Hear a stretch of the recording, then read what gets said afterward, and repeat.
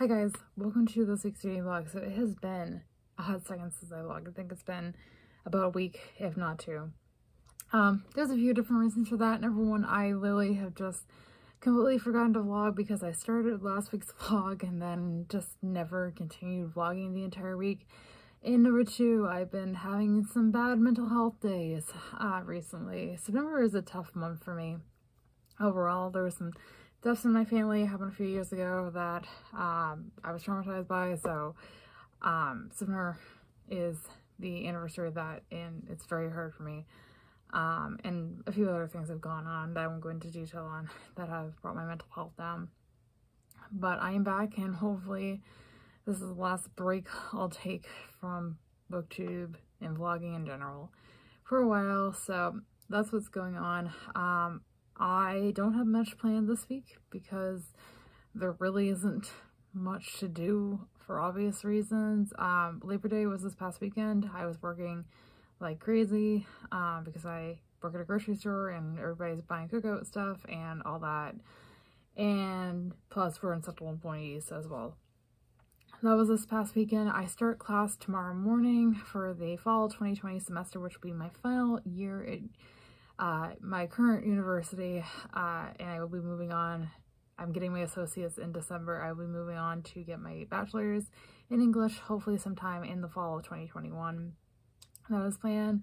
Also, I have well, this is still in the process of planning, and I won't say too much here, but we may have some exciting things happening next spring to our family, which is really exciting. I will talk more about that once things are set in stone, but really exciting has been happening. Reading wise, I don't know what I want to read, to be honest.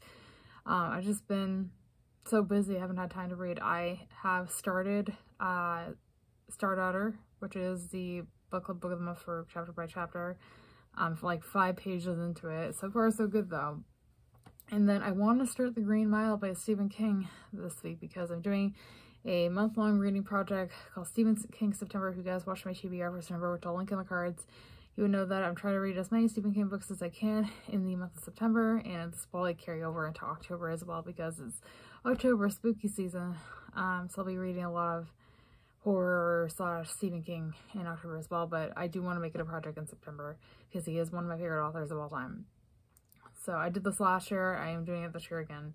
So I like to start The Green Mile. I also have On Writing and The Stand on my TBR, obviously subject to change. I have a few other ones that are on audiobook that I could start as well. So we'll just see where the week takes us. At some point this week, I've been putting this off for like 3 or 4 weeks now, ever since I watched Endgame. But I would like to watch Spider-Man Far From Home and finally finish this, the MCU this week. That's the final movie I have to watch as of right now. Besides the new one that just came out, which is, I can't remember what it's called. I'll put the name on the screen right here. And then Black Widow comes out in November, which I'm so excited for. Like, so excited. So they finally caught up on all the Marvel movies, which is, again, very exciting. Endgame absolutely disturbed me. That's why I've been putting Far From Home off for weeks. I will link that vlog in the cards as well if you guys want to see my reaction to that. Oh boy, I was a hot mess after watching that movie. If you guys know or have seen Endgame, you know what I'm talking about. I won't spoil it for anybody who hasn't for obvious reasons. So, but it made me cry, and movies don't make me cry very often. So that is another plan I have this week. And other than that, maybe I'll jump back into Avatar and finish that up and finally finish Star Wars Rebels and watch The Mandalorian again. Or start The Mandalorian, I should say. I watched 1 episode of it. We'll just see where the week takes us. Work is, again, all over the place. I'm also streaming on Twitch tomorrow. That's the only day I'm streaming this week because of life stuff going on, work being one of them, and I have a party to go to on Saturday, which I usually stream on Saturdays after work, but I can't do that this Saturday, so I'll be streaming tomorrow, 3 p.m. Eastern Standard Time. Twitch channel is linked down below if you guys want to join me. I stream every Monday, Wednesday, and Saturday, starting the day you guys are seeing this vlog, so that is the plan for this week. This has been a long intro. I did not mean to make it this long, but I kind of went off on a tangent. Anyways, that is it. I'm going to go ahead and just relax for the rest of the night. Probably watch some booktube, maybe some Netflix, and I'll see you guys tomorrow. Hi guys, happy Tuesday. So it is like 8:30 at night, I want to say. It's been a long day. I've had a lot of stuff going on today because classes started, for number one, and number two, how would I put this, because I don't want to give too much away, but I had a family emergency, basically, that happened last night. Everything is okay now, but that happened. That took up my brain for a good chunk of the day because of stress, and then I streamed on Twitch today for a couple hours. That was fun, and that's about it. I'm about to hop in the bath. I haven't done any reading yet. I think I'm going to start the Green Mile tonight, get a chunk of the way through this, and we will go from there. And then I think afterwards I'm going to finally watch Far From Home. That is my plan. So that is my update. I will see you guys tomorrow with another one. Hi guys, happy Friday. I feel like I haven't vlogged in like a million years. It's been like a few days, but I've been so busy. I just haven't had time to read or vlog or really do anything. So that's that. Today I went to work. Worked 10 to 2, came home, did some homework, then went on a Discord call with some of my friends from Twitch, and then went to a party we had for my neighbor, because he is moving tomorrow, and then one of our other neighbors, it was her birthday, so we celebrated it together, kind of, sort of. And then I came home. I've been watching BookTube ever since, and I don't plan on really doing any reading tonight, not because I don't want to, because I am watching more TV shows that this is another rewatch. I started House MD again, which is a show I've been watching for years, and I never finished the 8th season, the final season. So I'm finishing it up, then I'll finish Avatar, then I'll finish Rebels. We'll get there eventually, guys, I swear.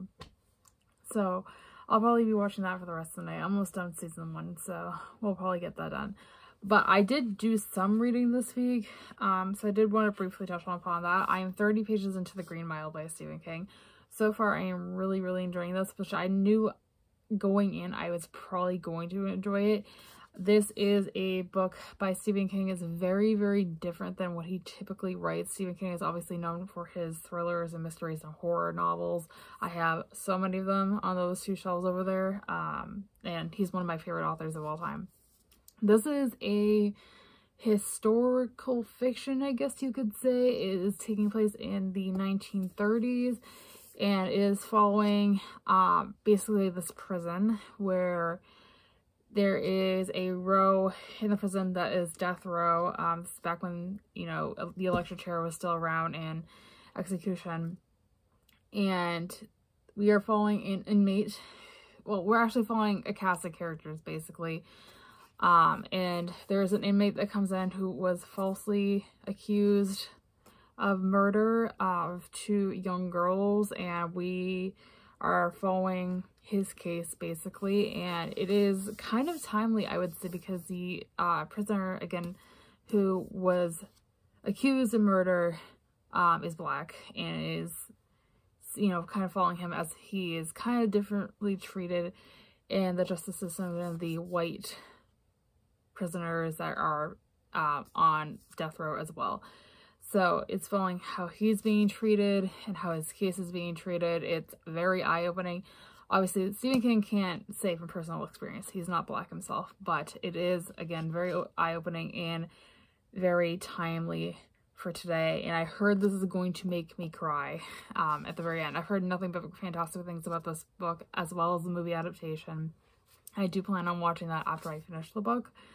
It is, my copy is mass market, so it's over 500 pages. I know the regular edition is like a lot less than this, but I feel like I can fly through. Again, Stephen King is one of my favorite authors of all time. Every one of his books that I've read in the past, I have flown through. So I have a feeling that's going to be the case with this one. And again, I am doing Stephen King September, so I'm trying to read as many books by him as I can this month. So that's what's going on. Also, this weekend, I want to start outlining my NaNoWriMo project for this year. I actually had you guys vote on Twitter and Instagram, link down below if you guys want to follow me. If you wanted to see me write a new project, or you wanted me to revisit one of my older projects, my fantasy or my contemporary novel, and you guys said to start fresh and start a new project, which I have already have a plan for. I'm going to start outlining it probably tomorrow, if not Sunday. So that's what's going on this weekend. And again, I really hope to get a good chunk of this read as well. So that is my update for tonight. I will see you guys tomorrow.